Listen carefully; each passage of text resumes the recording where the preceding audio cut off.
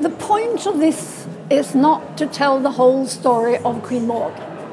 This installation had to be magical, poetical, and give a glimpse into Maud. It should be kind of tempting. We kind of let people look at it, say, wow, we want more.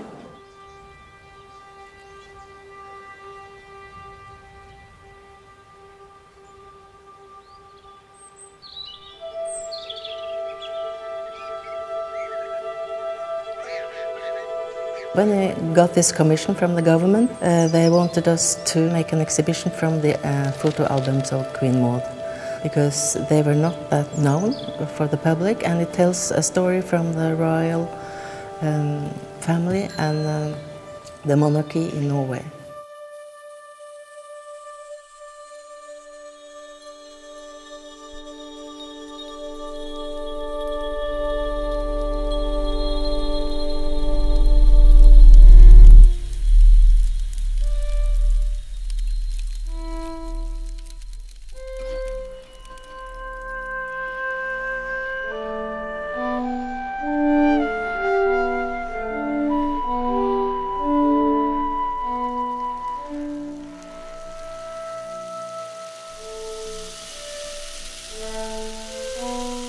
We created a site-specific soundscape for this installation that brings in 12 speakers to create a 3D sound environment.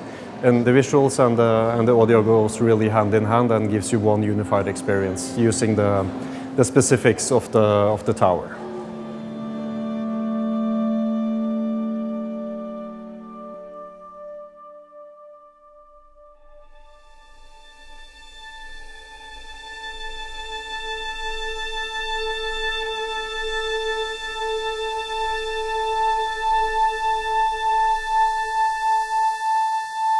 We 3D scanned 6 of Queen Maud's dresses with a process called photogrammetry, and it allowed us to show delicate and precious museum objects up close and in motion. The 6 dresses give structure to and organize an animated film of historical photographs, both of and by Queen Maud, into thematic chapters.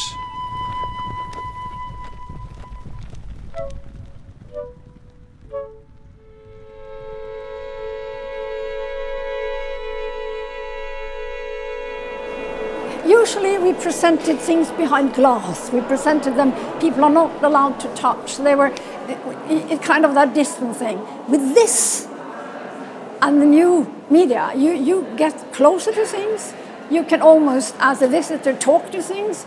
You can react. When I think of the development further with the new exhibitions they will make at the National Museum, it will be completely different.